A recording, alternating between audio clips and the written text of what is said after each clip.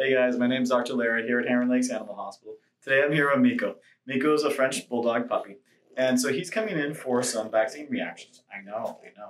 And so today Mom asked if there were any sort of reactions to expect when he's getting his vaccines or his shots. And so one of the things that we do here normally is we recommend that we give only one vaccine at a time.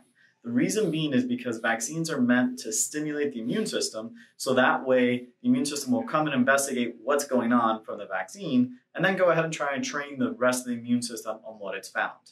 Now, some places and most veterinarians probably will give multiple vaccines in one day, and it's not potentially going to kill your dog but for me, if they do have an allergic reaction, and I've given multiple vaccines, then it's more difficult for me to identify which vaccine caused that allergic reaction.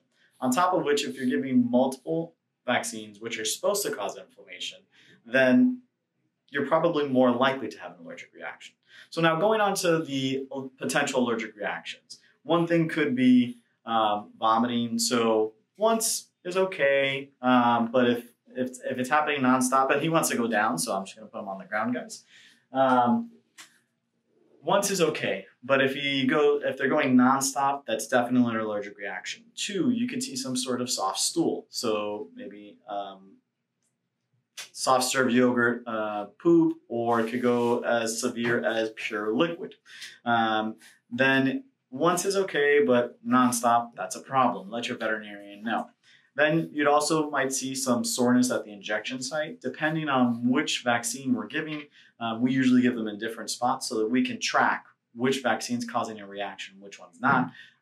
That can notice a little bit of a knot or a ball. Sometimes that ball can last for a few weeks, even a couple of months. Or you may even notice some soreness at the injection site. The other thing that you might see is they could be sleepy. And so that sleepiness may range between 24 to 48 hours. In rare cases, sometimes it'll go as long as 72 hours.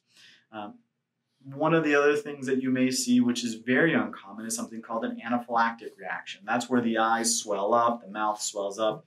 Very rarely do dogs have difficulty breathing as a result of an anaphylactic reaction from vaccines, but it is definitely a possibility. Usually if that kind of reaction is going to happen, it's going to happen within the first 4 to 6 hours. So most of the time, if we have patients that we are boarding here, we will try to give the vaccines first thing in the morning so that we can monitor them the rest of the day to make sure that they are not going to have any allergic reaction.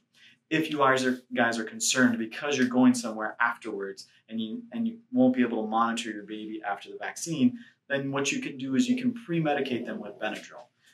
The Benadryl you'll give is 1 milligram per pound, and typically Benadryl comes in 25 milligrams, okay?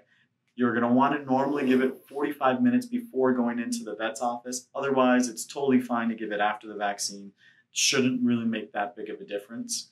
If you guys have any other questions about this particular topic, leave it in the comment box. Otherwise, if you found it helpful, give us a thumbs up, subscribe, and share. Thanks for watching, and have a great day.